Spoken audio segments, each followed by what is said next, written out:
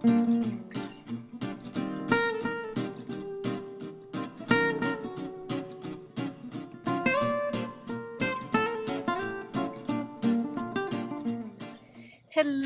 welcome to Paper Crafting with Rebecca. My name's Rebecca. Today I am just doing a really quick run through of my August entry to Kinder's Card Challenge number 11. And you've seen videos, if you've been here before, of Kendra's Card Challenge. I'm on her video design team, and I just wanted to show you the cards that I'm entering. I'm not going to go into a lot of detail about it, other than to say that the contest dates are July 1st to September 30th, so you still have time to enter some cards if you would like to. You just basically take 6 pieces of 6x6 paper, you cut it using the patterns that she gives you to use. I make up 15 little card kits, and then I just put them all together. So let's see what I put together for August. Now, my goal with using the very kind of boring patterned paper for August was that I wanted to make some, cards that weren't gender specific, just kind of fun, all occasion sort of cards. And so that's what I did. So let's look at card number 1. Right here is just a very simple happy birthday card, but it still has a little bit of bling and sparkle using, paper A and paper B in there. Did a little bit of heat embossing around the edges to help make those pop up a little bit, and then just some baker's twine for the bow part. And the sentiment, by the way, is from Colorado Craft Company, that stamp right there.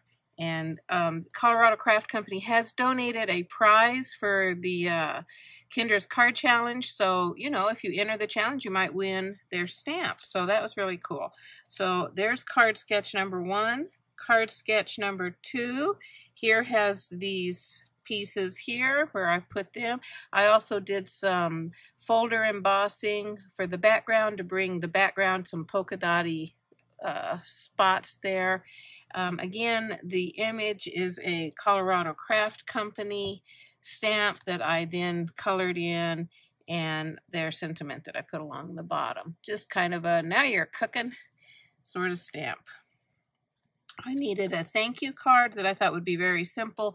This again is just a very simple thank you card. Again, I used the folder to add those polka dots to the solid white layer there. This is popped up on foam tape so that it gives a little bit more dimension. Just a real simple, can easily be sent to a man sort of thank you card. For this one right here, I did a congratulations card. Again, non-gender specific. It can go to a guy or a girl. This has got the dots a little bit larger here. I used a larger polka dot as far as an embossing folder, and then the smaller embossing folder polka dots right here, and just made a congratulations for anything. I haven't made it specific for congratulations on your new home or your new job or anything, just congratulations right now. This one, 1, 2, 3, 4, card number 5 is it's at any shape. So here's what I did with my papers. I used some leftover white diamond dots to add onto these white polka dots every once in a while, just to give it some texture and shine.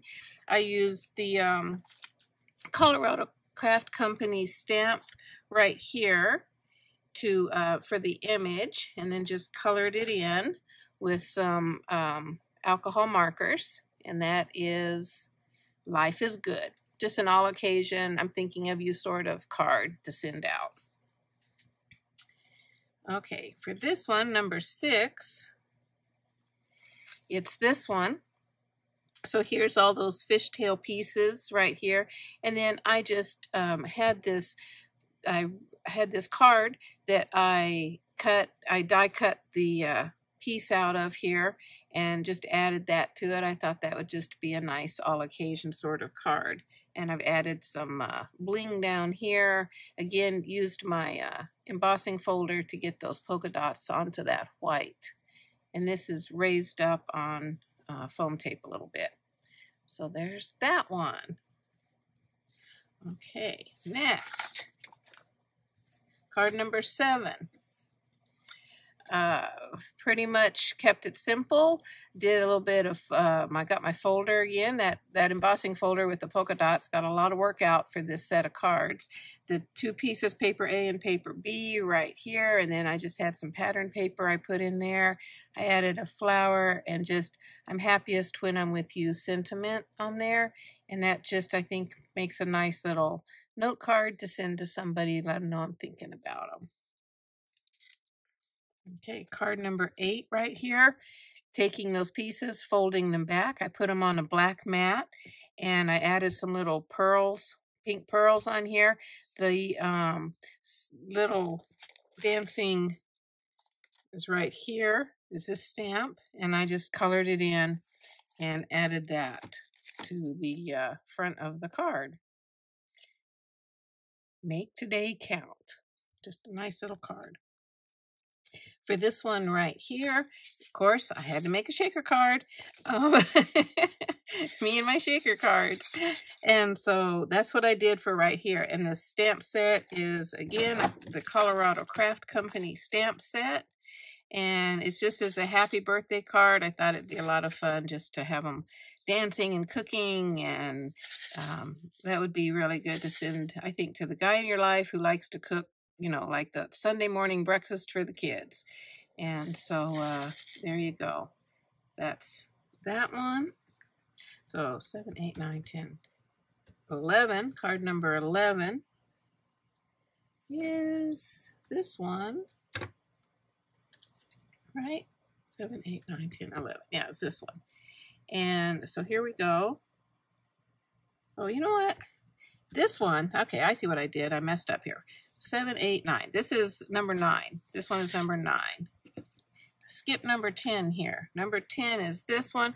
This one, I took it a whole different direction as far as the color scheme. I still had the two pieces that were cut from the original 6x6 with polka dots, but as you see, I went with a lot brighter. This one is a little bit more feminine sort of thing. The happy birthday, however, is still from this stamp set from Colorado Craft Company, and then I just added these little 3 dots right here are from some Dollar Tree stickers, and I've added some, I don't know if it shows, but I did a lot of shimmer pen in different spots to give it a bit of a sparkle. So it's just kind of a really easy birthday card. Okay, so then that brings us to card number 11, which is this one.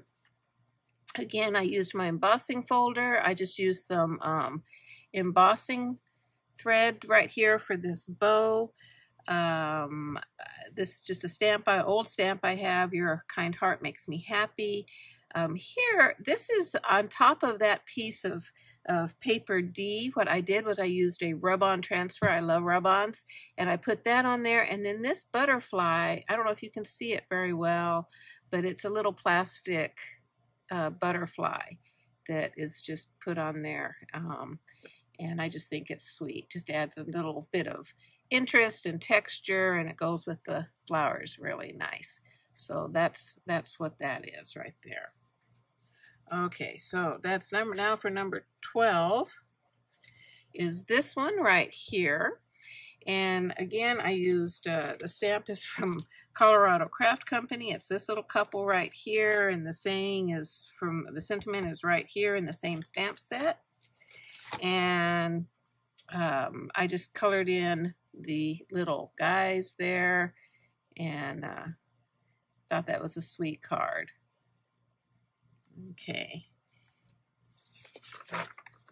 Card number 13. If you've been following me, you've probably seen this one because 13 is my favorite sketch, and I used this in the hop. But this one is just, again, using that same paper. It's using the Colorado Craft Company. I took the little dancing kittens and stamped them without the spatula there. And so they're just dancing, saying happy birthday. And again, I think this, you know, doesn't have to go to a guy or a girl. It could go to anyone. Okay, and this one, card number 14, lightened it up a little bit with a yellow background. Thanks for being you with the ribbon on there, some sequins right here, and then my papers that are here, here, and here. So that is card number 14. And lastly, for card number 15, it says any 2.5 to 3 inch shape. So what I did with this one was I have my papers on there, and then these are pressed flowers. These are real pressed flowers on there. I need to kind of fix that. It's kind of bumpy, doesn't it?